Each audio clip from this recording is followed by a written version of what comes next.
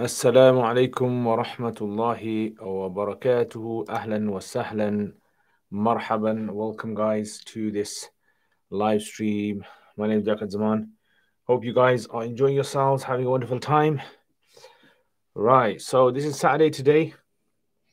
And as you know, on Saturdays, I have a live Q&A where you guys ask questions and I try to answer your questions as best as I can. And also, you guys can ask over here if you like, or if you want, you can ask on the Curious Cat. Right, so Curious Cat is for if you're kind of shy of asking some questions, maybe you don't want to ask questions on here, then you can ask over there, and I will try to answer as best as I can. And if I feel that I'm not going to answer a question, yes, Sal's watching. Sal, my sister's watching. Sal, hope you're well. Yeah, so and as can you guys tell this soft? Can you guys tell the soft light on my face? There should be a soft light on my face. Let me just lower it a bit. Okay, put it up. 90K, perfect. Yeah, so it's like a soft light on my face. Yeah, so basically what I've done is I have got this soft light cloth. Yeah, I need to show you guys my setup anyway, but inshallah when I do, I'll show you this soft light that you can get. And so instead of getting a soft light, what I've done is I've actually got a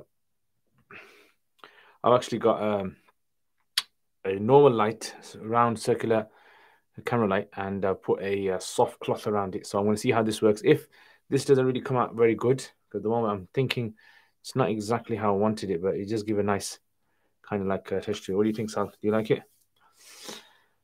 Right. Ahlan wa sahlan. Mullah. Ahlan wa sahlan. Wa alaikum assalam. Welcome, my brother. Welcome, my brother, my long-haired brother. Mullah is my long-haired brother. We're the long-haired bros. NS, wa alaikum assalam wa rahmatullahi wa barakatuh. Ahlan wa sahlan. NS, hope you well. Zaid, wa alaikum assalam wa rahmatullahi wa barakatuh. CD Nash, wa alaikum assalam wa rahmatullahi wa barakatuh. Ahlan wa sahlan. Ahlan wa sahlan. Marhaban. And this question, how did me, your wife? Okay, if I get time some other day, inshallah, I'll mention. Bakhair Sangahe, Zed, Ahlan wa sahlan. Okay, see that? I'm playing with the lights now. Okay. From the woods, may Allah's peace descend upon you. Ameen. Ahlan wa sahlan from the woods. Hope you're well. Hope you're enjoying yourself. Long time no hear from you as well. Jundullah wa alaikum assalam wa rahmatullahi wa barakatuh. Jazakumullah khair. Jazakumullah khair. You like the lighting, yeah? Alhamdulillah. Yeah. So the front one doesn't have the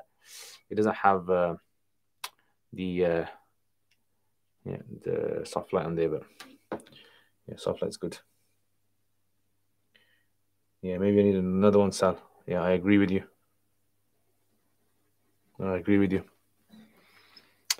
All right. So trying to be like you with this on my brother. MashaAllah, MashaAllah. That's the way, man. That's the way. My hair's been itching today, so I'm gonna have to wash it with the normal hair shampoo. Assalamu alaikum, Rona, ahla wa sahlan. I hope you are well. When we speak of a Muslim deceased, can we say peace be upon him, or is it saying you mean alayhi salam? No, alayhi salam shouldn't be said for them. Should be only reserved for prophets. Straight with personal life questions. Yeah, no. Direct. No mercy, just straight in there. Mullah, ahlan wa sahlan wa alaikum. ISAC just finished its charity week and we've raised over 40,000. Wow, mashallah. Put that up here. Well done. May Allah accept all of your efforts. I know it's not an easy job to do charity work. It's very hard. And I've tried to do it a few times. Trust me, I'm not good at it at all. Knits, yeah. Hope not knits. It's basically long hair problems. Yeah, Zed. I don't know how long your hair is, Zed. Welfare, Edu, Arabic, wa alaikum assalam wa rahmatullah. Ahlan wa sahlan, welcome, ahlan wa sahlan. Okay, all right. So let's check out some curious cats. Some curious cat questions. Yeah, so the light isn't much that difference, is it? Isn't that much of a difference in the light? Yeah. Thinking if it was a bit better. Okay, anyway. I'm a bit paranoid about this. Getting the soft light right. Once I get the soft light right, inshallah, then it's next level live streaming. Is everything halal and proven otherwise? Yes. How long did it take to grow your zulfa? So I don't know how long it takes to grow, but if you're asking me how long have I had it, I've had this hair since 2018. So 2018, 19, 20, 21, and 22. So 4 years now. 4 years, and I haven't shaved it all off. So I've been cutting it now and again, but this time I've left it and I haven't really cut it for, I think, about a year now. Assalamu alaikum Mu'inuddin. Ahlan wa sahlan. In our culture, there's a strong tradition that all expenses relating to the nikah function is responsibility of the brides. Does this have any Islamic basis? No. Yeah, so Islam hasn't really mentioned anything who has to pay for things. A lot of this is just left to the society. Where did you get those LED lights from? Got those from a shop called Dun Elm. So if you ever heard of a place called Dun Elm, yeah, it's in the UK. DUNELM, Dun Elm. But you can buy them on Amazon as well. Good evening, Ahlan wa sahlan, DJ Sarah Connor. In relation to the deceased question above, what is the symbol of passing hands in the face? Light is good. Passing hands in the face. Deceased question. Passing hands in the face. I'm not too sure. I've understood what you said there. Passing hands in the face. You mean like raising the hands and praying? Is that what you're talking about? Or you mean the deceased when you pass the hands over the face of the deceased? Is that what you're talking about? If a woman has yellow discharge outside of her period and it's not because of oxidation yellow, a non-Muslim doctor says that it is probably because of the bladder. Should she consider it haid or not? So the Hanafis, basically, they say anything which a woman experiences within the possible days of menstruation is treated as menstruation. Okay, so otherwise, if other madhabs say, if you know that this is not haid, then you don't treat it as haid. I would say if the woman definitely knows that it's not haid, then she doesn't have to treat it as haid. So if it's like a yellowy color and it's like some sort of like a discharge of some sort, and it's not related to the cervix discharge, then she can treat it as non-haid istihada. So it takes a year to get to that length. I guess other human beings are going to be different. So different people have different time it takes for their hair to grow. What if a person is not sure if the food is halal? Can he still eat it since there is no solid proof that it's, but rather a hunch? So I would say you leave it to the person. If the person feels that this is wrong, if it's halal, don't eat it. But if a person sees indications that all the food seems to indicate. Now, the thing about halal, the thing about this is, look, slaughtering, you have to know that it's been slaughtered. That's the thing. So when you say everything is halal, it means everything that's found in nature is halal, but slaughtering actually has to be proven. So you can't just go to like a non-Muslim restaurant and just eat the food as long as you haven't heard anyone say it's haram. No, you can't eat that there. You can't eat the meat there. You'll have to ask, is it halal or not? Do you agree with the European Clinical Council and research that property insurance, car insurance, and health insurance are allowed when needed? Yes. That's what most muftis in the UK actually say. So if there is a need for it, if there is a need, like it depends what is meant by need. So if there is a need for it, then it can be taken. Just like in America, most people need health insurance. So if there's a need, yes. But if there's no need for it, no. MP, Walaikum salam, wa sahlan, welcome. HC, Walaikum salam. Is it haram for Muslim eats without knowing it's halal, thinking it's haram, but it is halal? Don't understand.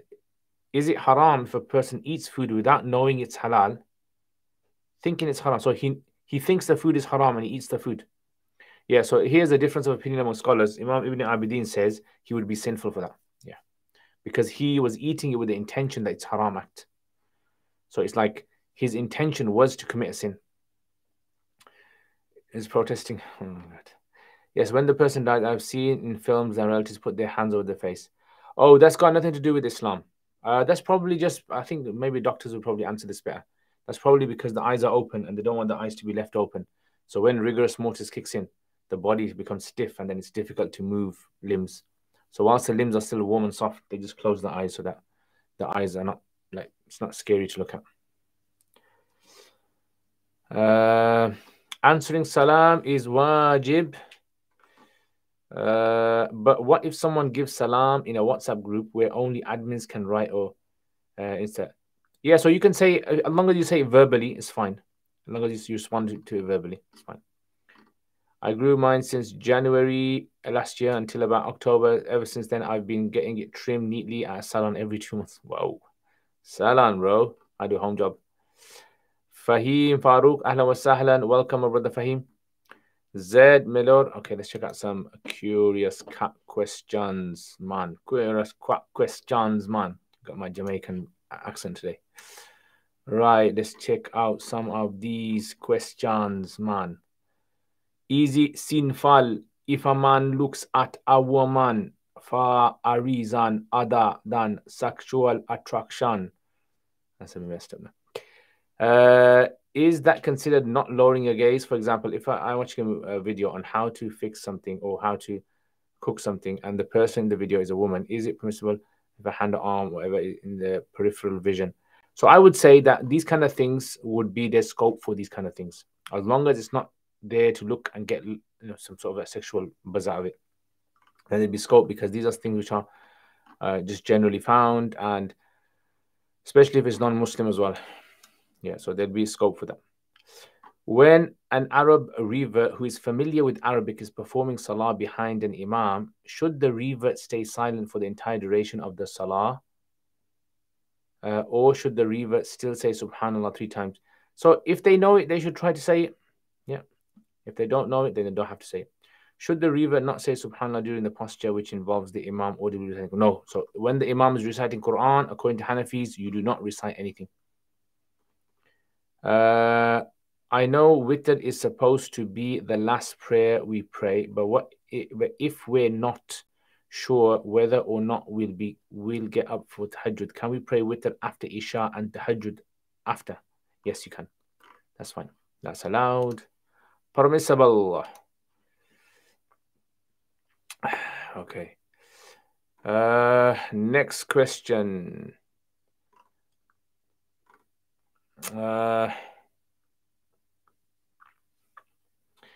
Okay, where are we? All right, Zed.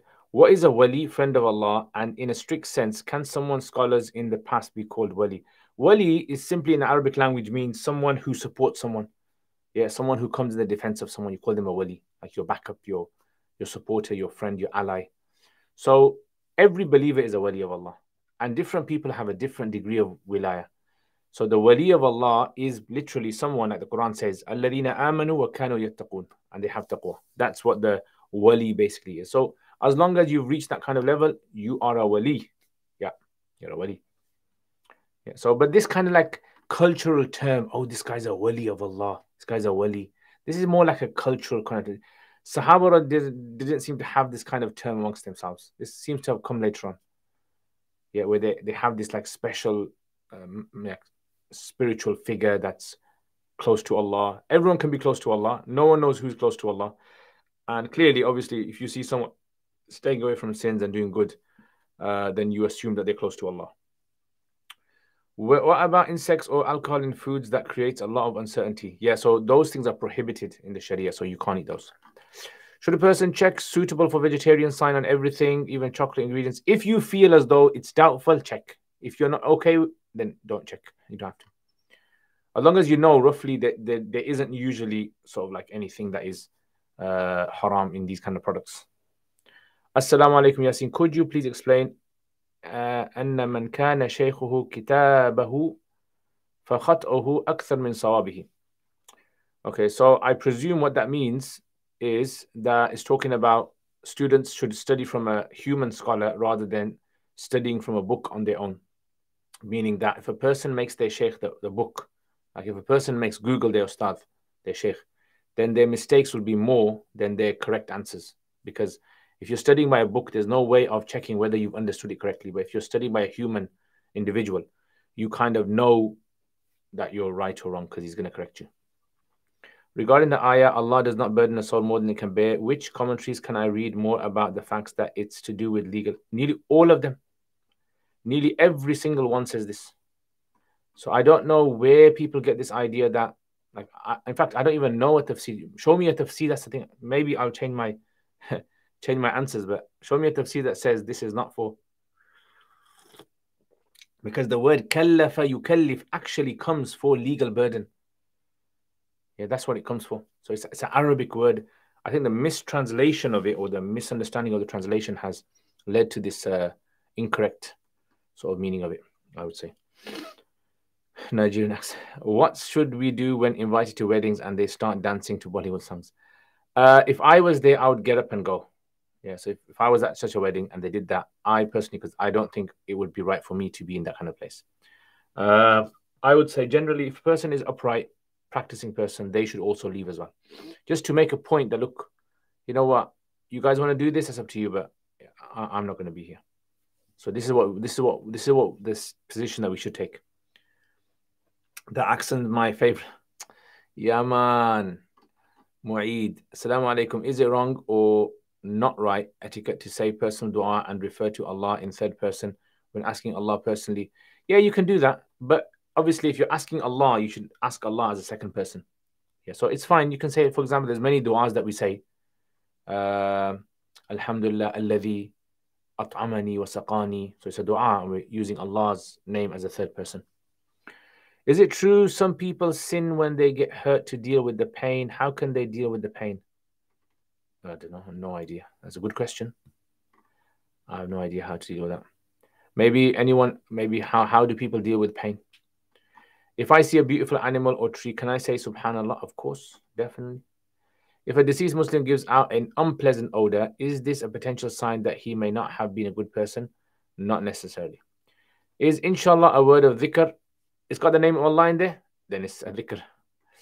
Am I correct thinking that word hikmah comes from act of guiding an animal from something in its mouth? Find it very interesting. Yes, it is. And you can actually find it in my video. If you go to my YouTube channel, type in Surah Luqman, and I've actually explained these verses there about hikmah. Wa alaikum assalam. Kini Miksh. I don't know how to say the name. I'm just going to call you Kate. Abdullah Afzal. If I find out someone is doing something haram in private by mistake, I accidentally read one of their letters, what should I do? Just ignore it. Ignore it. I entered the prayer room and joined a Jamaat only to find the person leading had really bad recitation, incorrectly pronouncing words in Surah Fatiha. Would I be required? I would say it's best to repeat your salat again. If you clearly feel that this is really big mistakes, then repeat your salat again. If I cannot verify that a food is halal, however, based on my knowledge, I see this to be halal, is consumption permissible? Yes. So if you see, for example, like it's a Muslim restaurant, there's Muslim staff there, and everything seems to be Muslim, then you can eat there.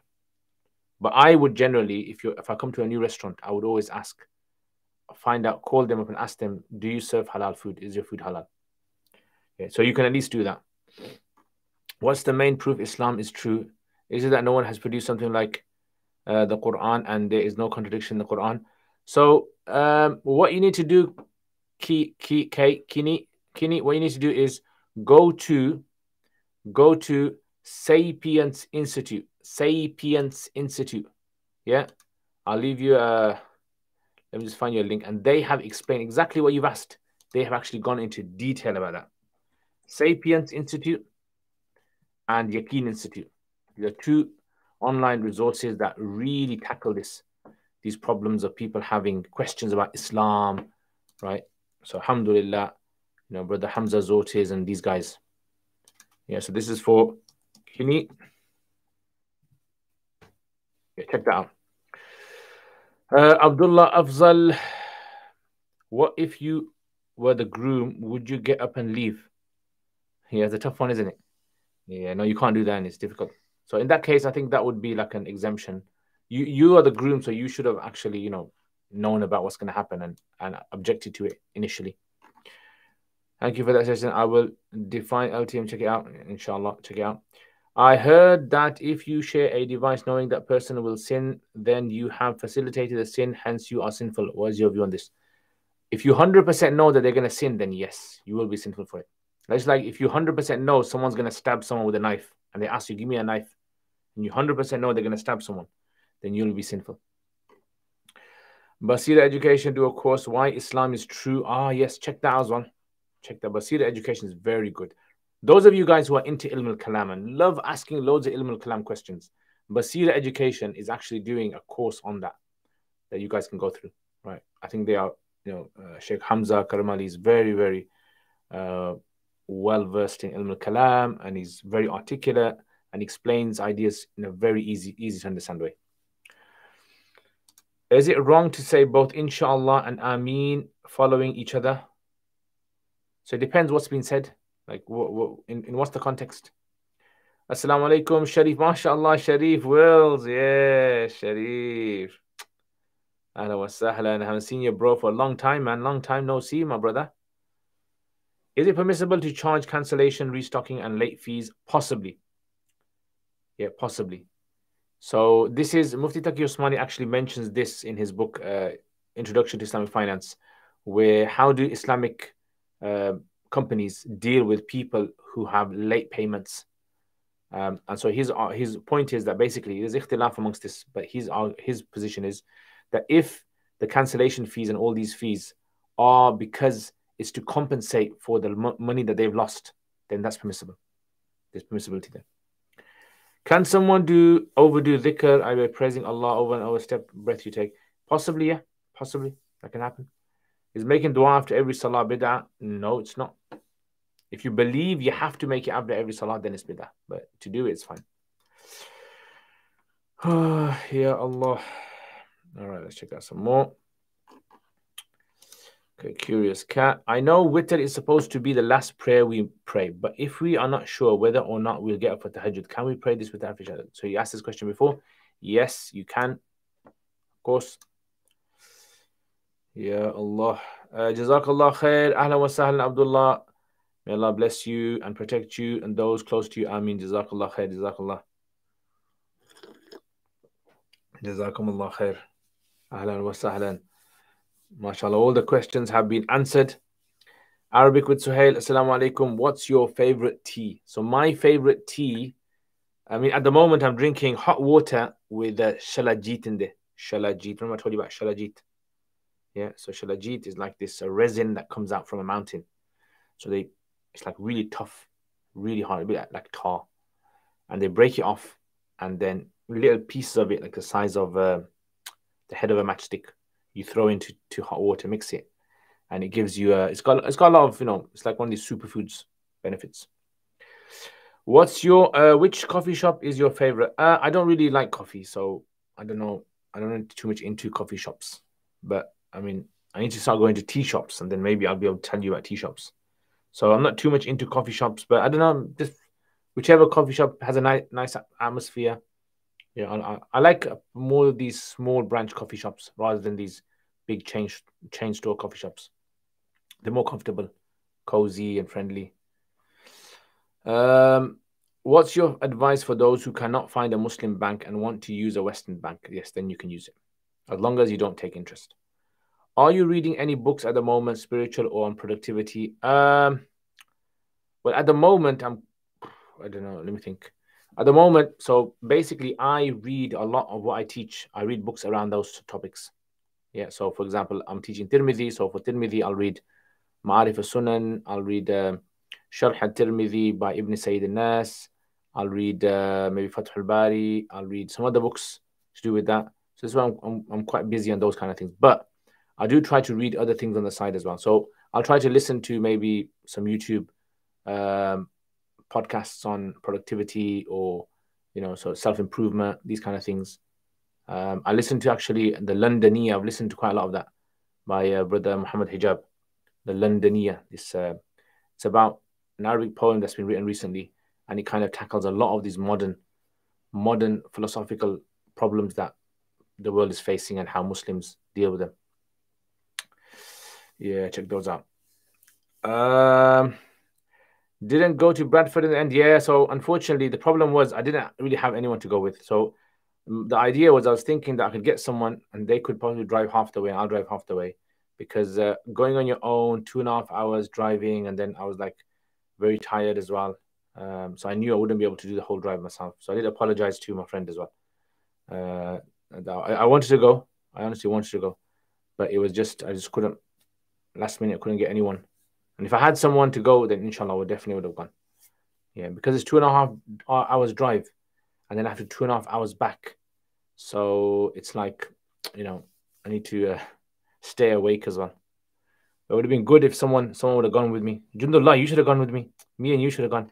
What do you say next time? Yeah, you ready, Jundullah, for a trip to Bradford? Do you use beard oil? Yes, I use beard oil now and again, not all the time. So I haven't used it at the moment. I've trimmed my beard today. It's kind of done a nice little like shaping there. Damascena is nice here. Nice, cozy. Yeah, I like that. I like the Turkish coffee there. Turkish coffee, that thick one. Do you recommend watching Sheikh Asim Hakim? Some people, is very strict. I don't recommend. I've asked people in Saudi and they've said he's not a reliable scholar. Like I know people in Saudi who are scholars in Saudi, and they've said to me he's not a reliable scholar. He's not an expert in fatwa. So this is why I wouldn't advise anyone to listen to him. Nandaniya, Jazakallah khair. So if someone says the salam in an Insta live video, at least one person has to answer them. So online salams take the ruling of real life salams. If someone writes salam, yeah, even then. Yeah, even then. So it's considered to be fard kifai. Fard kifai. Assalamu alaikum, Ayan. Ahlan wa sahlan, Mufti. Is 3 rakats with the counted as part of Isha Salah, or is it separate? It depends what you mean by Isha. So it's part of Isha, but it's not part of Isha. It's part of Isha in the sense you pray after Isha. And it's not part of Isha in the sense you can pray your Isha and then the witr you can pray later on, right? And it won't affect your Isha. Have you read Ibn Battal's Sharh al-Bukhari? It's good. It's very good. The thing about Ibn Battal, he was a Spanish scholar in Spain, Maliki. So his commentary has like it's very brief. The thing that I look for, like when I'm reading a Sharh, there might be something in my head that I'm looking for. So I don't read a Sharh for the sake of reading a Sharh. Does that make sense? So, like, for example, there might be someone who's reading a hadith and looks for a Sharh and wants to know what the scholar said. What I tend to do is when I'm looking at a hadith, there's certain points in my head that I'm trying to investigate. I use the Sharh to see what he said about it. Yeah, and different people have said. That's what I do. So I prefer, Ibn Battal's good, but I prefer, it's not very sort of like detailed in that sense. Because it's one of the 400 ones. The 400 is good in that sense. MashaAllah, Jazakallah khair. Ahlan wa sahlan from the woods. May Allah bless you. Jazakallah khair. May Allah bless you. Ahlan wa sahlan. Jazakallah khair for your kind donation from the woods. Really means a lot to me. It's it's something motivating, I personally say, when you're doing work and other people recognize your work and appreciate you for it and support you in that cause. Alhamdulillah. Jazakallah khair means a lot, bro. Is witr mandatory according to Hanafis? Yes. Is it allowed to use filters that change the face of the person in the camera to a dog, man, or woman? Even when you don't make photos with these filters, you just check. Yeah, it wouldn't be considered to be prohibited, I would say, unless it's done for a form of deception to deceive someone else. Then that would be something that would definitely be disliked. Rona Hakim, would a person be accountable on the day of judgment if their child doesn't pray or practice Islam, even if you advise them? No, inshallah they won't. If you pray in Jama'ah and the Imam gets into sajda, and so do you, but you get accidentally up from sajda, but the Imam didn't say the takbir yet, what needs to be done? Is that salah valid? Yes, it's valid. Just go back down in sajda and then wait for the Imam to put his head up and you put your head up. Yeah, it will be valid, inshallah. If you haven't hit the like button, guys, make sure you hit the like button. Oh yeah, I got a lot of my marking out the way, alhamdulillah. A lot of my marking, I got it out the way. Shukr. Marking is one of the biggest headaches you have. But the good thing about marking papers is you get to understand the student more. You get to become more familiar with the level of understanding of the student. So it kind of, Ideally, if I knew the student like I know them after marking in the beginning of the year, I think that would have helped a lot with the relationship between teacher and students. Because a lot of time what happens is a lot of students don't realize the teacher doesn't understand the student properly. Yeah, so sometimes the student should, I would say, a student should keep in contact with their teacher and make sure that the teacher knows enough about them so that they can consider them in class as well. Because a lot of students, they don't know about the teacher, or so they don't realize the teacher does not know about them.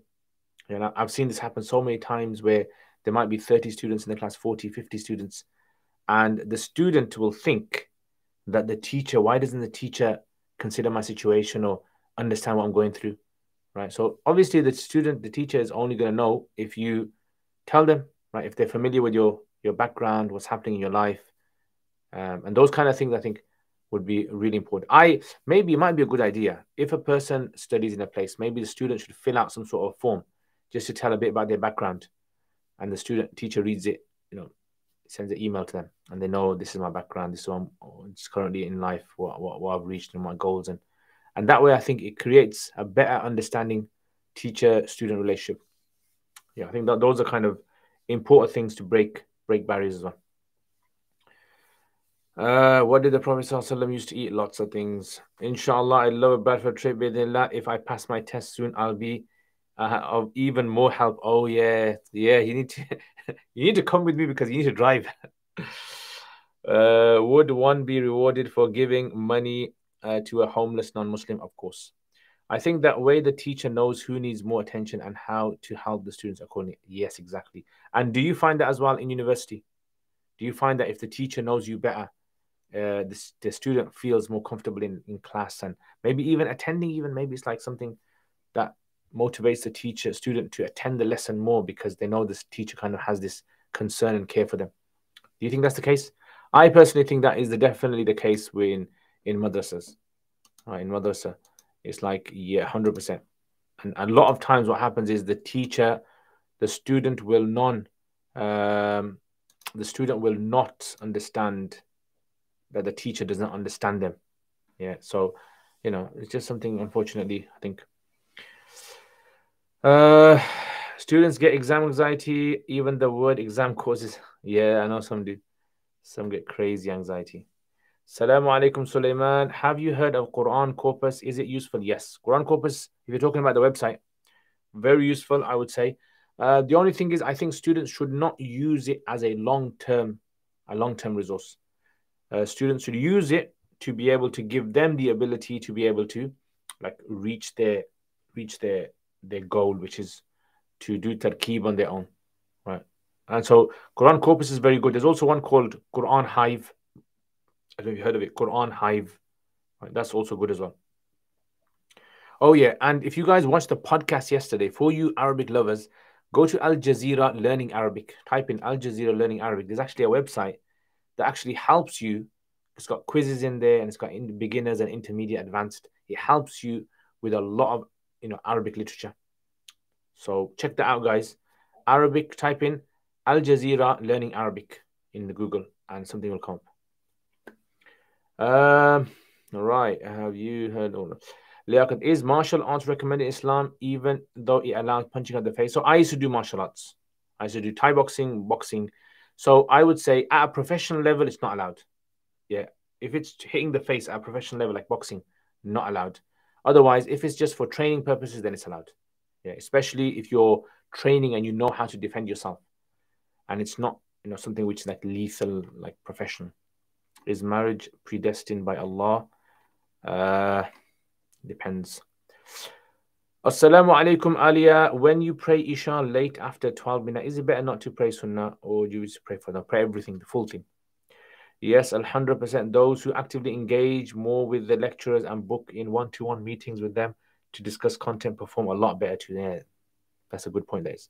Maybe I think that's something I need.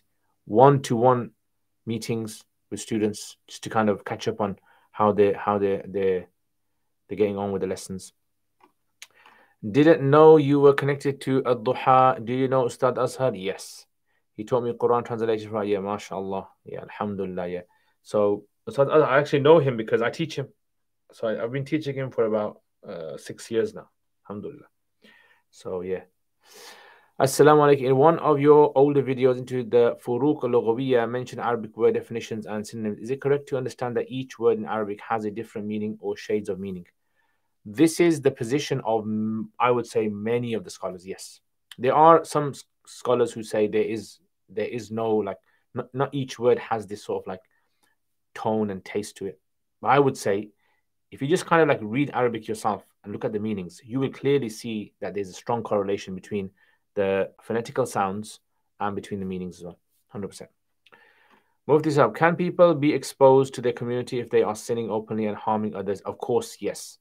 If they are harming others, and then this is something we have to stand up and make sure people are protected. This does not fall under riba. This does not fall under exposing of sins. If they are doing it openly and harming other people, clearly. How does Dawratul Hadith work? Dawratul Hadith basically is where it's usually 1 year, some places 2 years, some places 3 years, where students will study the books of Hadith. So everything they've studied before is like precursor to this. So they study the Dawra Hadith. And if you want to find out more, go to my videos. What is the Alimiya course about? So type in what is the Alim course about? Liaqat Zaman, and then you'll find it there. If you join Maghrib Salah in the third rakat, would you do at-tahiyyat again in the second rakat? So your first made up rakat, or in the third rakat, second made up rakat? If you join Maghrib in the third rakat, okay, so you join in the third rakat, yeah? Would you do at-tahiyyat again in the second? Yeah, so if you join, basically, so 1, 2, 3, yeah? So if you join in the third rakat, you've got 1 rakat, yeah? So the Hanafis say every time you pray 2 rakats, you sit down. So you prayed 1, you got up, you prayed 2, so sit down. Sit down, tahiyyat. And then you get up, and you pray 1, so 1, 2, 3, yeah? And that's it, finished. And you finish up at tahiyyat. So why do you stop? I stopped because I have arthritis. So in the winter, it gets quite bad sometimes. And I had to miss a lot of sessions. And then trying to get back to that level of training was a bit difficult. So, and it took a lot of my time as well. At that time, I was a bit free. But yeah, I would love to kind of start something like that again. Just too good. Assalamu alaikum. Best way to explain taqdeer. Go to Sapiens Institute. Sapiens Institute. Yeah, Sapiens Institute Taqdeer. In fact, let me just check it out. Decree. Yeah, go to predestination. Yeah, it should be something there. So you'll find it. Go to there. I would say the predestination is a very, very complex concept. It's beyond our understanding to understand how things work at that level. So for a human to think he can understand how Allah works, this is foolishness. Because Allah is infinite. His knowledge is infinite. Humans are finite. Finite cannot understand infinite. Simple as that. But the best way to understand it is Allah is not restricted to time. So there's no past, present, and future for Allah subhanahu wa ta'ala. So everything that humans, everything that does for Allah, it's all, you can say, is happening all at the same time. So this is why it's quite complex in that sense. But if I do get time at the end, remind me, inshallah, and I'll mention. What do you mean by it depends, please? Yeah, it depends because it's a long discussion. It's a long discussion. Yeah, so it's to do with the same thing I mentioned of predestination. It's a very long discussion. So to think that, to think that it's just like a 5-minute answer will explain this to you, I don't think you'll do justice.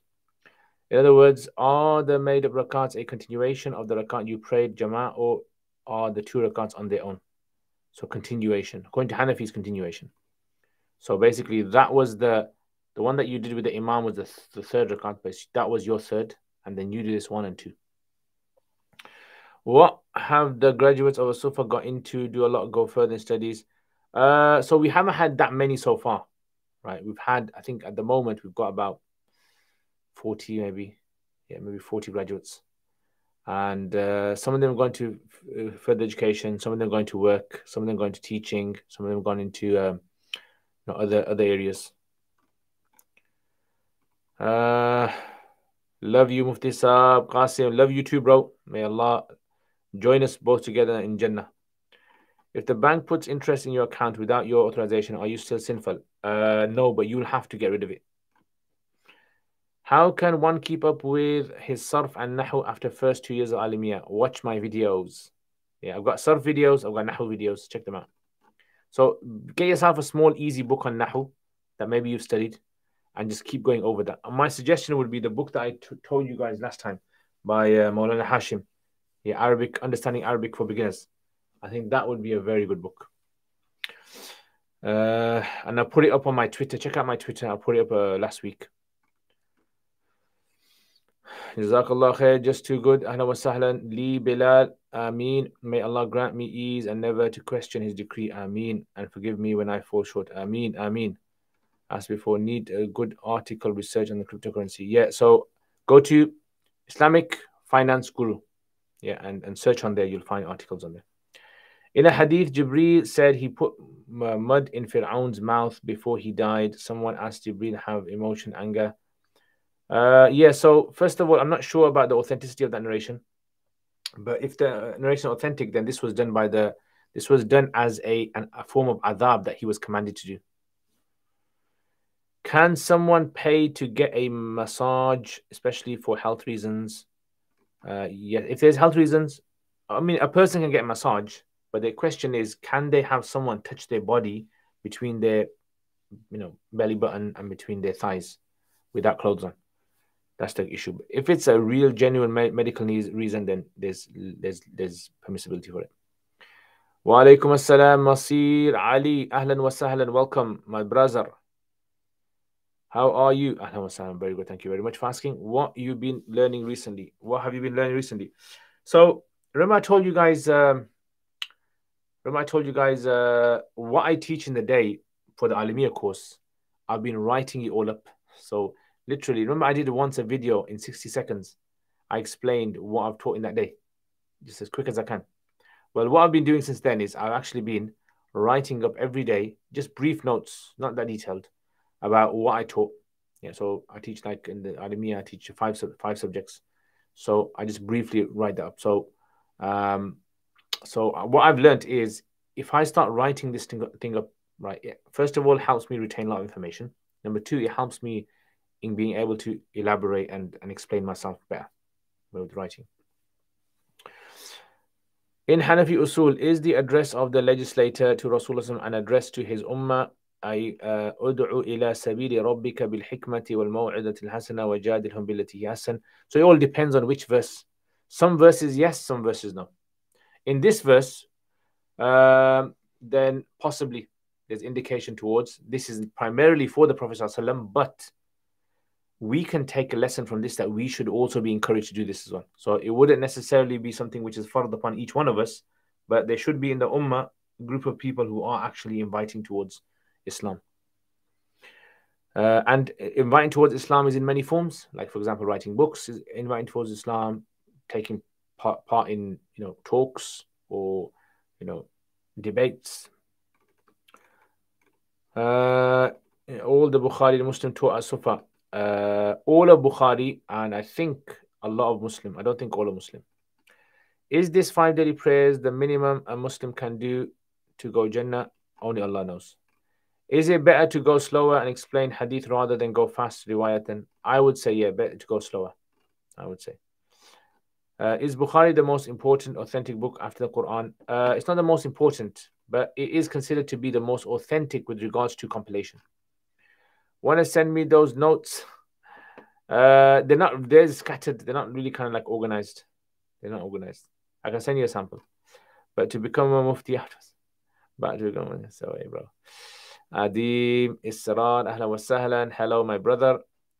Rona Hakim, why is it that most women would end up following the Dajjal? I don't know. I don't know what you're on about. Is Madani channel good to watch? I don't know. I haven't watched it, so I wouldn't be able to comment. Sorry, I'm a bit confused. So the rakat you prayed with Jama'ah would actually be your third rakat. So the rakats you make up would be your first, second. According to Hanafis, yes. And according to other madhabs, no. The one that you pray, according to Hanbalis, the one that you pray with the Imam is your first, and the other two are your second and third. Assalamu alaikum. A person has a stroke, cannot move or talk, but can answer eyes or no, yes or no questions by eye blinking. What is their obligation as far as wudu? According to Hanafis, they don't have to pray salat. Yeah, so if a person's unable to move their head, right, and they can only move their eyes, then they don't have to pray salat. वालेकुम अस्सलाम दाबी सुफियान साहिब क्या हाल है मेरे भाई केम चो हारू छे मजा में छे Assalamu alaikum Muhammad Sheikh. I hope you're well. Alhamdulillah. Thank you for asking. I'm very good. Thank you. Hope you're well as well, Muhammad. Masir Ali, there's something really cool and interesting I've noticed in Kuduri recently. Okay, go on, tell us. What is it? What do you watch on TV for entertainment? I like watching nature, things about like real life documentaries, um, just stuff like that. Maybe like a kind of series or something on something really interesting. I like watching things on physics, generally documentary, these kind of things. Yeah. But I don't really watch it that much. If I have something on, I'll have it on in the background when I do my work.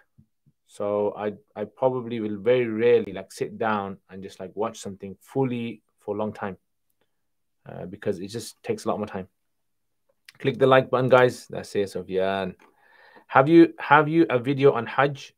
Yes, I have a video on Hajj. Crash course of Hajj. Check it out.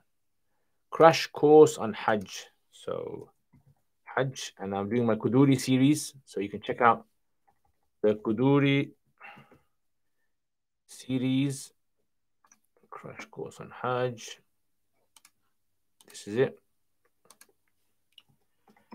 Crash course Hajj. Is that the one? Oh, yeah, Sufyan, you beat me to it, bro. Sufyan, you beat me, mashallah. Jazakallah khair, Sufyan. Sounds good. David Attenborough. Yeah, David Attenborough. Imam Kuduri is nice, merciful to women. Hanafis are kind and merciful to women, bro. Do you have a WhatsApp fiqh Q&A thread? No, unfortunately. I hardly have time to answer people on WhatsApp. I get so many questions and then I have to delay them for days. And so unfortunately, I don't really have time to.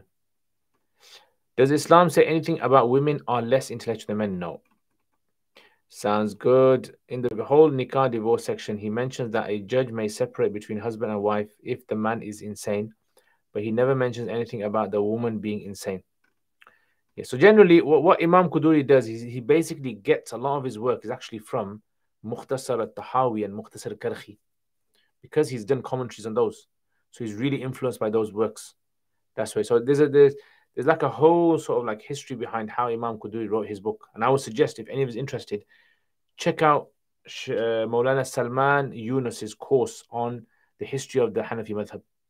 I haven't gone through it, but I've heard really good things about it. Like definitely, if you're interested, in doing it, that would be something definitely to do. And he goes through each book and he goes through like why that book was written and the unique things about the book. Because all women are insane, and if he said that, then a lot of marriages would. That's stuff. Don't know where you heard that from, bro. We qada have to be done if Allah grants recover. So the Hanafis say if he goes beyond, if he is in that state for more than 5 salats, he doesn't have to do qada. But if it's less than 5 salats, he'll have to do qada. I am a new follower of Islam. Shepherd family, ahlan wa sahla. Welcome, my brother. Welcome, my brother, to Islam. I hope you had a wonderful day today. You enjoyed yourself. Yeah, welcome. Looking at the wonders of the universe and all the galaxies and stars. Yeah, and I like watching, that Neil deGrasse. Yeah, he's really good. In the Usul Hadith course, you said Hadith stop things being brought into religion. Can you explain that a bit? Yeah, so basically the idea, if you watch the video, I mentioned that Islam had already been preserved by the Prophet ﷺ. Like everyone's going to the mosque, so they don't need Hadith to know that they have to go to the mosque, because they all got this practice of going to the mosque. The Sahaba going to the Abu Bakr going to the mosque, Umar going to the mosque, right? And you go to the mosque, you see people praying. You just have to ask someone, how do you pray? And they'll show you how to pray. So therefore, the deen was preserved in the practice, was literally preserved, right? And so people did, like, you're living in the UK, you don't need to be told how to live in the UK because you're living there, you brought up there, you see everything. And the same thing happens. So now when hadith comes, like Umar radiallahu anhu was quite strict on like certain types of hadith because he said you need to get proof that the Prophet said it, because he doesn't want something to be added into it when the deen has been preserved. And the deen has to be preserved, because I mentioned that video, because Allah says in the Quran, today we've completed your religion for you.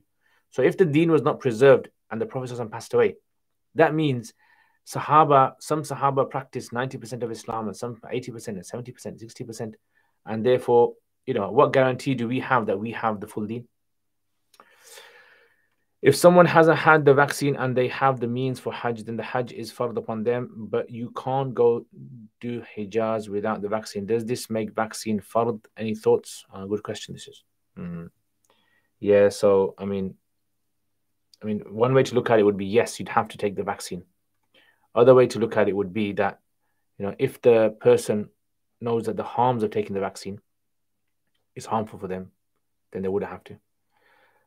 So it's like, in order for you to go to Hajj, you have to go on a plane. And someone says, well, I don't want to go on a plane. Well, they still have to go Hajj. I would say yes, they would have to take it then. Who were the 10 muftis amongst the Sahaba? Oh, there wasn't just 10, there was loads of muftis. The famous ones amongst them was the 4 Khalifas, obviously. Abdullah ibn Mas'ud, Ubay ibn Ka'b, Mu'adh ibn Jabal, Aisha radiallahu anha. These Ibn Abbas radiallahu anh, these are considered to be the well-known muftis. Did you say dua after every prayer is okay? Yes. I have been long searching for an Islamic name for myself. I have prayed and searched each and every day for several years. And today, while listening to Surah Al-Fatiha, the opener, Allah has given me my new name is Man of Great Understanding. Alhamdulillah. Alhamdulillah. Very nice name. Sarah, can you make dua in your heart while doing chores? Is it necessary? No, it's fine. You can make dua in your heart as well. Allah hears everything, remember? Who is more virtuous, a faqih or muhaddith? Oh, well, it depends, isn't it? It's like saying, who is more virtuous, a doctor or a chemist? They're both needed, right? Some doctors are chemists as well, and some chemists are just chemists, and some doctors are just doctors. So both are needed. Generally, it depends what you need them for. Rajul Kabir At-Tafahumi. I have chosen to take on this new name. Would this be? It just, my brother, no offense, but it just sounds a bit strange in Arabic. I think you've got like an English translation and you put it into Google and it's come out as Arabic. Yeah. Rajul Kabir At-Tafahumi. That's not like, you can have it if you like, but it's not something which I would say would be like a name that would go well. People are not going to call you Rajul Kabir At-Tafahumi. Yeah. You can call yourself Hakim. Hakim means that. Literally, Hakim means Rajul Kabir Tafahum. Yeah. So Hakim would be good. Hakim. Or something like, yeah, Hakim. I think Hakim would be a good name. If one earns interest money, can they use it to pay off taxes? No. Have you done a course on history? No, I haven't. If a person lives by himself, does this increase the presence of jinn and something bad happening? I don't know. We both know the answer is faqih. Proper ta'assub there, bro. Proper. Where did the word mufti come from? Mufti comes from the Arabic word fatwa, which means strength. And it also means an answer to a question. So any answer you give to a person is literally a fatwa. Yeah, so mufti is someone who answers questions. Okay, Assalamu alaikum, Haydar Ali. In Surah Nazi'at is farqa maf'ul mutlaq. Okay, I don't know. Okay, let me think. وَالنَّازِعَاتِ غَرْقًا وَالنَّاشِطَاتِ نَشْطًا وَالسَّابِحَاتِ سَبْحًا فَالْفَارِقَ. My memory is very bad. Let me just check the ayah. What is the ayah? فرقة, yes, والنازعات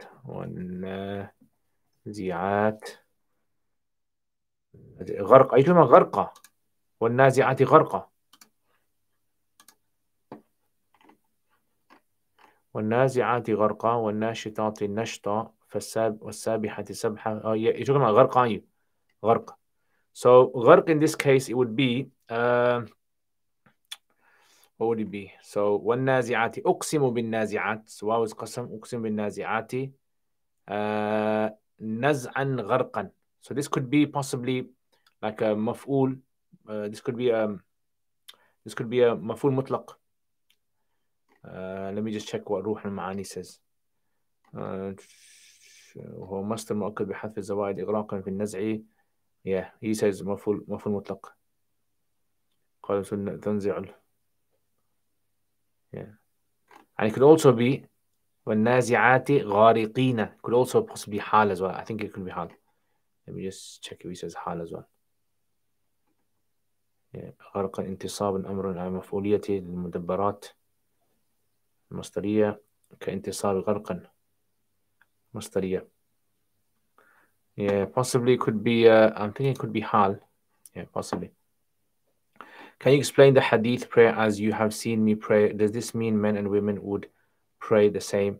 So again, we don't know who the audience for this was, because we know from different hadith, the Prophet ﷺ, he did tell women to stand at the back. So if he said, pray as you see me pray, the men should be able to stand next to the women. But because he told women to stand at the back, and he also told women that when they pray their salat and a mistake happens, that they should slap their hands rather than saying subhanallah. So there's clear differences between the prayers, as in there are differences. And besides that, generally the Prophet ﷺ's advice to the women would be, for example, pray at home. That's better for you. So there are differences. What other differences beyond this? So the four madhabs have listed differences between a man's salat and a woman's salat. So love the deconstruction of the Arabic words. Alhamdulillah, alhamdulillah. If a person looks at the opposite without any lust, is this sinful? No, shouldn't be, inshallah. Thank you very much, Zaid Malor.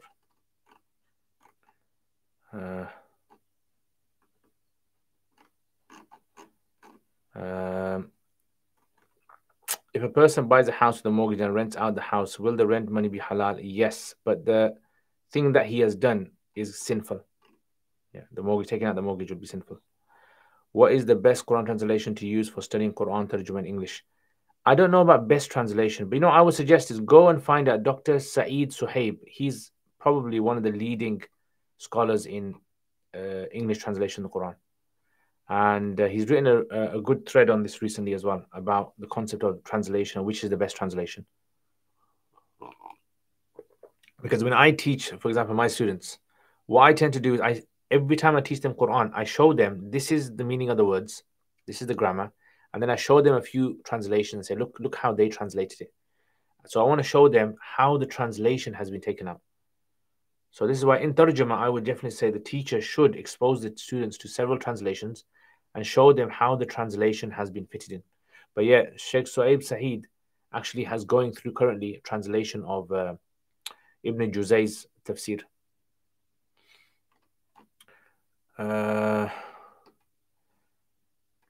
Can you explain the hadith of Ubay ibn Ka'b when he said, I want to allocate a fourth of my dua for salutations, and Rasulullah said, more is better, until he said, all my dua will be for you. I can't remember the full wording, I'll have to check. Only then you will be freed from the worries of your sins. Yeah, I know the hadith talking about the wording, exact wording, I can't remember. So if you can maybe show me the exact wording, the Arabic, I can look it up.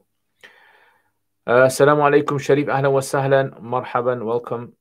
The use of wal asr in Quran, the wisdom, balagha of this usage instead of waqt, fatra.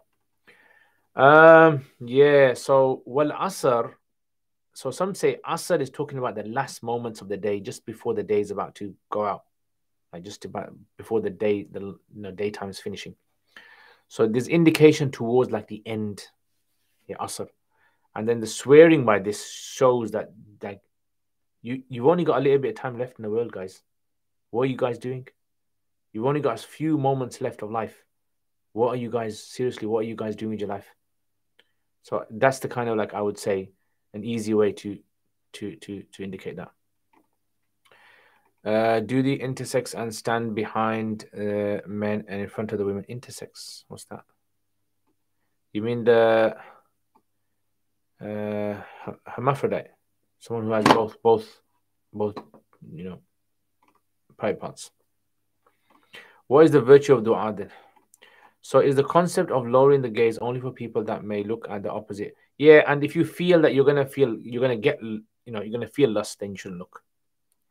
Is there a book on all the obligations I need to do as a Muslim to be successful in afterlife? Yes, the Quran. It's called the Quran, my brother.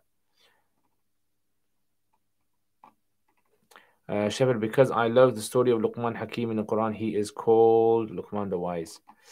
Patrick, Ahlan wa sahlan, Patrick, long time no see, my brother. If a revert's non-Muslim parents die and has to arrange everything related to the funeral, etc., what is he not allowed to participate in? Yeah, basically the ceremony that takes place where they pray and they do that, they should stand to the side, as in they should clearly make it such that they're not part of it. But if that's difficult, then as long as they don't participate in it, I would say. Yeah.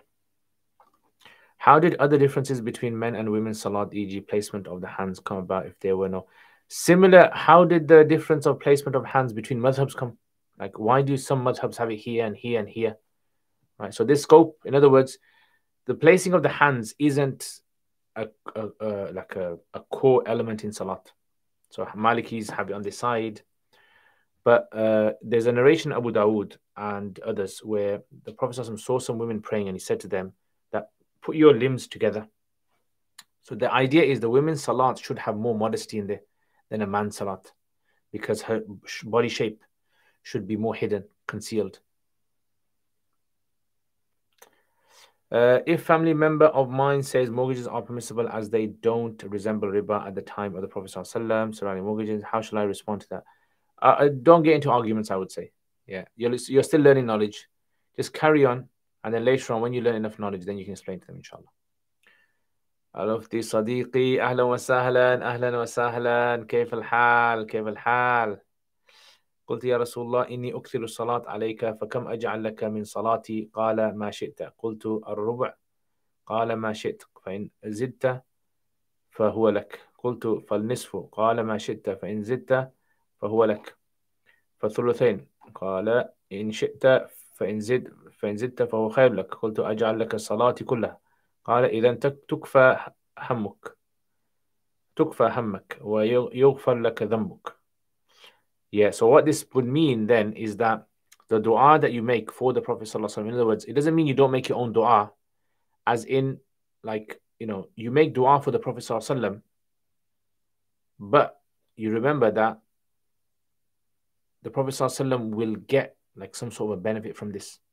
So this is the question. First of all, what benefit is the Prophet ﷺ going to get from our dua when he's already guaranteed Jannah and his sins are all forgiven? And the second is that, like you said, then how much dua do we make? So this seems to be something unique to this individual. Like he was saying it to this individual, because we know from Sahaba, they used to ask their own du'as. So first of all, the Prophet ﷺ, when we make dua for the Prophet ﷺ, like we say, Allahumma salli ala Muhammadin wa ala ali Muhammad, then we are literally making dua for ourselves, because we're asking Allah to give the Prophet ﷺ support in his ummah. And it's really for us. So when you make dua for the Prophet ﷺ, you're making dua for the ummah, you're making dua for yourself as well. So in reality, the dua for the Prophet ﷺ is really making dua for yourself.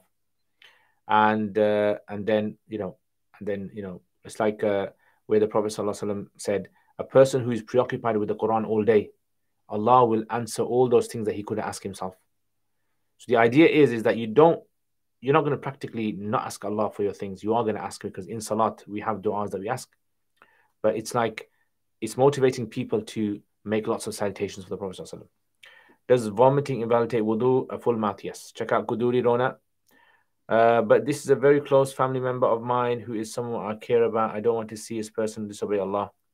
Yeah, so you know what to do. The thing is, look, if he's already made up his mind about daleels, it's pointless arguing with him unless you know where you're coming from, right? So otherwise, he's going to take his information from someone, you're going to take your information, and it's just going to be like a proxy battle between you two. So that's why I'd say, either take him to a scholar, local scholar, take him to a local scholar. The local scholar can speak with him. If I know if pants exceeds the ankle, it's not good, but if it folds the ankles, it's not good. What do you do? I don't know. Can you explain the concept of kufr? Shaitan knows more than most will in their lifetime, believes in Allah, yet he is the biggest kafir. So Shaitan knows more. I don't know where people get that from, that Shaitan knows more. Like, what does it mean Shaitan knows more? Does it mean that Shaitan knows Arabic, or Shaitan knows, like what is, I've never understood when some people have said that. And where did they get it from? That Shaitan knows a lot. Yeah. I think what is meant by this is that Shaitan, he knows God is true, Allah is true. And Shaitan has disbelieved in God, because disbelief comes in various forms. One of the forms of disbelief is when you reject the authority of Allah. So if you directly reject the authority of Allah, you are literally doing kufr with him. You are rejecting. Kufr means rejection. Yeah, that's one form that he has witnessed from Adam till now, but he hasn't witnessed everything. Like, we can't give him knowledge like Allah has knowledge. It's not like Shaitan is like, Big Brother, CCTV in everyone's house and everyone's watching everyone. That's not what Shaitan doesn't work like that. Allah has given no creature the ability to be able to know exactly everything that's happening. Yeah, so if Shaitan knew every single thing that was happening out there, then clearly, there is going to be a big problem in the whole concept of Allah's belief in Allah subhanahu wa ta'ala himself. So no, Shaitan doesn't know everything. There's no categorical evidence that he knows everything. And just because he's been around for a very long time doesn't, Jibreel alayhi salam's been around for a very long time. He doesn't know everything. So the knowledge is with Allah subhanahu wa ta'ala. And yes, of course, Iblis he knows about Allah. He knows much more intricate details about the concept of God and things like that. Right, book review. Oh yeah, book review. Let me find the book. Regarding trousers below ankles, if we do it without being proud, is it permissible? Yes. Top 5 favorite scholars through history. I don't know. I can't really think. I haven't really thought about this. I would generally say, for example, like Imam Sibawayh, definitely one. Imam Abu Hanifa, definitely one. Imam Malik, definitely one. Then obviously, if you go back to the Sahaba, then there's like great Sahaba, Abu Bakr radiallahu anhu, Umar radiallahu anhu, Uthman, Ali, Aisha radiallahu anha. Those are my favorite 5. So it's difficult for me. If you're asking me the favorite question, it's very difficult because I've got loads of scholars going around in my head. Only Allah is all-knowing, but we sometimes talk too much. Yeah, definitely. That's true. Jazakallah khair for the correction. The Jibreel alayhi salam analogy is very logical. Yeah. So I think a lot of people, they have this misconception going around that Shaitan knows everything. Like he knows, and that's like incorrect. How can Shaitan know everything? It's totally wrong. Yeah, and that's like giving Shaitan status that he doesn't have. So Shaitan is a creature of Allah, creation of Allah. He's not everywhere. He has his forces, his demonic forces of humans and jinn doing his dirty work. Tell us about Imam Justice. If I am alone with an old person of the opposite gender, does ruling of 2 people alone, inshallah, I shouldn't. Yeah, so okay, let's do a book and then I'll finish, inshallah. What kind of book shall I do? What book do I have?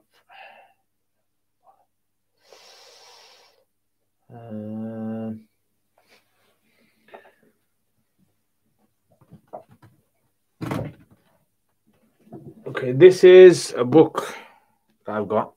This is called Al-Ifsah an Ma'ani As-Sihah. So this book, Ifsah, is written by Ibn Hubayra. Yeah, Imam Ibn Hubayra. And he basically is 2-volume book. And it's just like a really, really, really condensed 4 madhab sort of a survey. So he goes through like masail and he says this particular masala, like for instance, like let's say babun fil masi al khuffain, wiping over the leather socks. So he'll just say ajma'u ala jawaz al mashi al khuffaini fi safar. All the scholars have unanimously agreed the permissibility of wiping over leather socks on a journey. So he mentions what's agreed amongst all the madhabs. Then he says ittafaqu ala jawazihi fil hadar And the scholars have also agreed that you're allowed to do it if you're a resident. So if you're at home, you're not on a journey, you can do it as well there. Except an opinion that's been reported from Imam Malik. So one opinion of Malik is you can't do it as a resident. واتفقوا على أن مدة المس, and they've all agreed that the period of wiping over leather socks, whether at home or on a journey, is temporary, it's restricted by time. Yeah. فَلِلْمُسَافِرِ, so the musafir, the traveler, can wipe over his leather socks for 3 days and 3 nights, and the resident can wipe 1 day and 1 night, meaning 24 hours. إلا مالك, except for Imam Malik, فإنه لا توقيت عنده بحال, because Imam Malik says there's no limitation on how long you can wipe for. You can have them on literally for weeks and you don't have to take them off. Yeah, that's his. So this is like a good book that presents this, and because he was in the 500s, so he's one of like the early scholars who sort of wrote on comparative fiqh, and it's a 2-volume book. I actually got this book. Oh yeah, I totally forgot about that series that I was doing about books, wasn't it? You know, when I was doing a series where I was explaining a little background of the book. I actually got this book off one of my mates. He was selling it. Yeah. And he was selling a whole lot of books. He needed money. So I bought lots of books of him.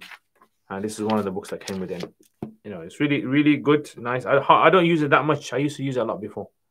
But I think it's really good because now they've got other books that have been written, really well detailed books on the 4 madhabs. You can see my dandruff from my beard coming onto my drum cat.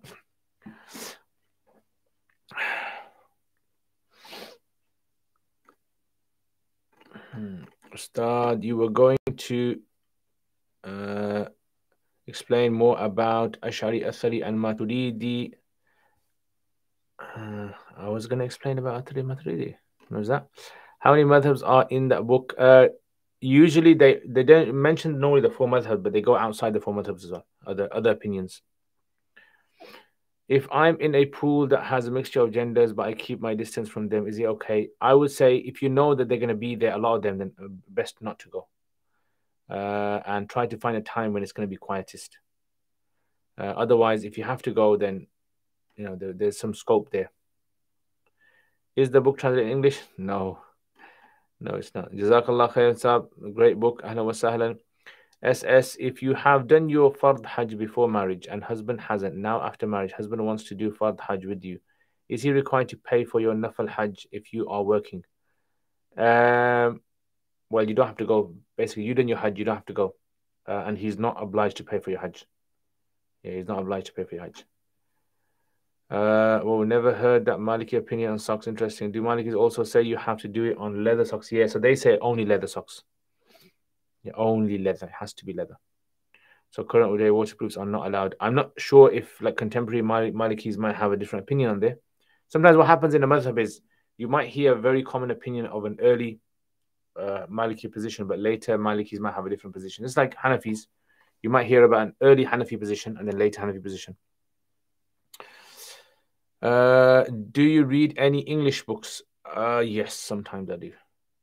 Between Imam Muhammad and Abu Yusuf, who was the greater Imam? I think Abu Yusuf was, because he was a Qadi and then he was like, you know, with Imam Hanifa for about 30 years. So he's got really, a lot of experience. And he was a teacher of Imam Muhammad and certain things. Full-time, or could you split the cost? It's expensive. So Islamically, he's not obliged to pay for you, if that's what you're asking. But obviously, I would guess husband and wife can sort it out amongst themselves. Yeah. So, I mean, you don't have to go. I mean, you've done your hajj, so you don't have to go. And it's up to him, if he wants to pay for you. So I think it's best something that you sort it out amongst yourselves. Because there's nothing like specifically pertaining this from an Islamic point of view. Is a woman sinful if she yells like a man? I don't know. Is the book Al-Mughni by Ibn Qudama similar? Mughni Ibn Qudama is much more detailed. And yeah, it kind of presents contemporary opinions. Definitely. And the thing about this, I think the thing about, again, Ibn Qudama's book is more based upon like a certain era of Hanafi opinions that has reached him. Right? So Mughni Ibn Qudama would not be a good book to understand the Hanafi madhab clearly. Just like Hanafi books are not a good source to understand the Maliki positions.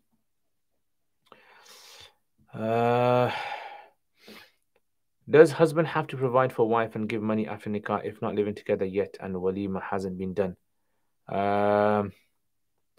No, if it depends why she's not living with him. So if she's not living with him, as in she has agreed that she doesn't want to live with him yet, then no, he doesn't have to provide for her. I heard that it may be sinful to shout at the same volume. I don't know. I haven't heard that, but anyway, guys, hit the like button, guys. Hit the like button. Yeah. And I think I'm gonna finish it there. Jazakumullah khair, guys, for all the participation. Yeah, enjoy your company. Alhamdulillah, alhamdulillah. Okay, let's see. Can you recommend an Arabic book on Nahu intermediate level? Its terminologies are muttafaq alayhi. The thing about, I would suggest like something like, if it depends what you want to study, I would suggest if you want to read something good on Nahu, then Fadl Samurai's books are probably the best. Yeah, Sheikh Fadl Samurai. His are really good books. So something like that, check that out. Fadl Samurai. So he's got a book called Nahu al-Arabi, 2 volumes, really good. And then if you want more advanced work, he's got Ma'ani al-Nahu, yeah, which is 4 volumes. Yeah, so those 2 books, I would say, beginner or maybe intermediate and then advanced.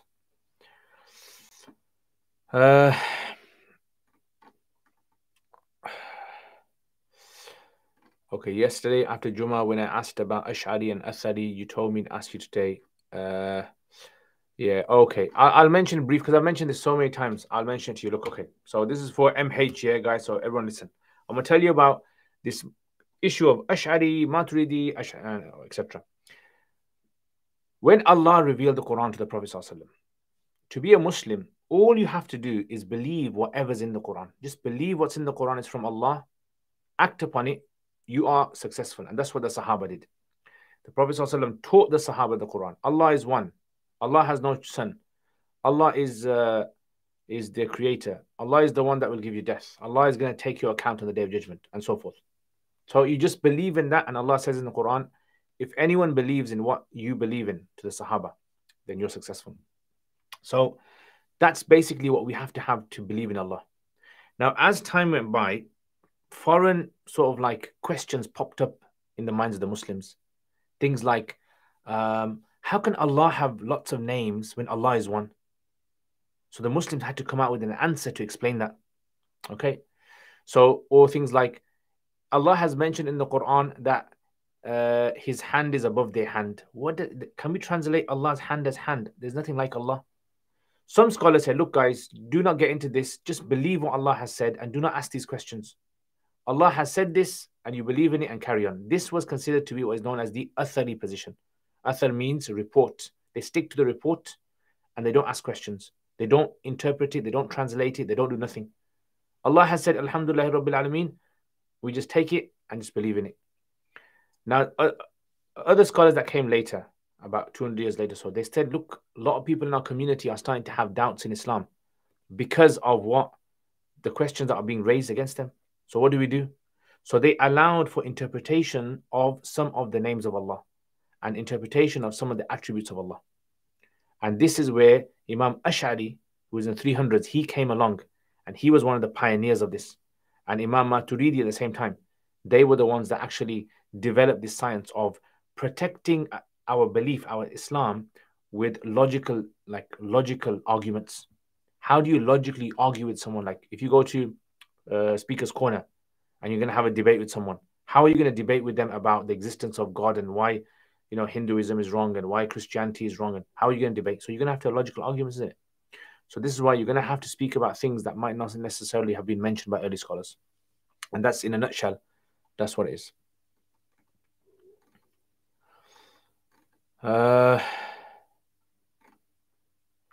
It seems even the madhabs went so much change over the time, like old, new opinions of the Hanafis. I once heard from a Hanbali Imam, they have 3 periods of Hanbali schools. Yeah, look at that. SubhanAllah. I wasn't familiar with 3 periods, but yeah, definitely. Every madhab has eras. So when people say the Hanafi position is this. Sometimes I think to myself, I don't think you know what you're talking about when you say the Hanafi position. Sometimes the Hanafi might have several positions, several historical positions. Jazakallah khair. Ahlan wa sahlan Fahim. Jazakallah khair. English book An-Nahu by Maulana Hashim An-Nahu. Yeah, that's a good one. He's eating with the hands, sunnah of the Prophet ﷺ. So if you mean by sunnah, did he do it? Of course he done it. If you mean, is it something in the religion that we have to follow him in? Then no. Assalamu alaikum wa rahmatullahi wa barakatuh. Ahlan wa sahlan. Barakallahu feek wa ala ahlik. Ahlan wa sahlan. I hope you're well, Sharif. I hope you're well. Don't worry, bro. I'm not forgetting you. NS, have you read Jonathan Brown's book on the evolution of Hadith compilation? Your thoughts? No, I haven't, but I would like to read it. I would definitely read it. I've read part of his canonization of Bukhari and Muslim. That's quite good. And if you eat with a fork or a spoon, is that imitating non-Muslims? No. Great explanation. Ahla wa sahla. Jazakallah khair. You're welcome. Ana kitab, la ana kitab. Yeah, gotta do ana kitab, bro. Ana kitab. Ana kitab mutarab. Mutarab. Poets you like, Sheikh? I don't mean poets. I like Arabic poets. So at the moment, I really like Mutanabbi. Mutanabbi is a really good poet. He was a poet that came like about 200 or so years after the Prophet ﷺ. Yeah, so he's like a really, really influential poet. His poetry is really powerful. Okay, guys, hit the like button, guys, and take care. And inshallah, I will see you guys next time. And have a wonderful week, inshallah. Jazakumullah khair. Is there any other question left on Curious Cat? Let me just have a last check. Okay, yes, there is. For example, if I was to ask you what is the definition of maf'ul mutlaq in Arabic, which book would you mind resort to answer this question or other similar questions like this? So it depends really. I have like about 5 or 6 books that my mind goes to. Yeah. So Ma'ani al-Nahu is one. Sharh al-Mufassal by Ibn Ya'ish, which is a 10-volume book. Al-Wafi fi al-Nahu, which is a 3-volume book. Yeah, and what else? Yeah, those are the main ones that really my mind kind of goes to when I'm thinking about Nahu Masail. You know else? Yeah, sure. Sharh ibn Aqil sometimes. So there's like these kind of few that my mind will straight away go to. But those are kind of advanced. It depends how far you want to go. Because I've studied a lot of Nahu. I studied with my teacher a lot of Nahu over the years. Privately, I used to study Nahu as well. And so there's like a lot of books that I look at, I get access to. But it's not necessary. You won't need to go through those books, I personally say. You just need to, as long as you study 2 or 3 books in Nahu, that's enough to start your journey of Nahu, I would say. Alaikum assalam, Murad Ali. Ahlan wa sahlan. You have come now, Murad Ali, and we are going now. I mean, Jazakallah khair, Muhammad. May Allah increase you. I mean, make dua for everyone, guys. Make dua for all the brothers and sisters that come on. And, you know, may Allah make things easy for everyone. Make things sahal. And help everyone who's going through difficulties at this time. All right, guys. So, again, take care. Have a nice, wonderful week. And I will see you guys next week. Assalamu alaikum wa rahmatullahi wa barakatuhu.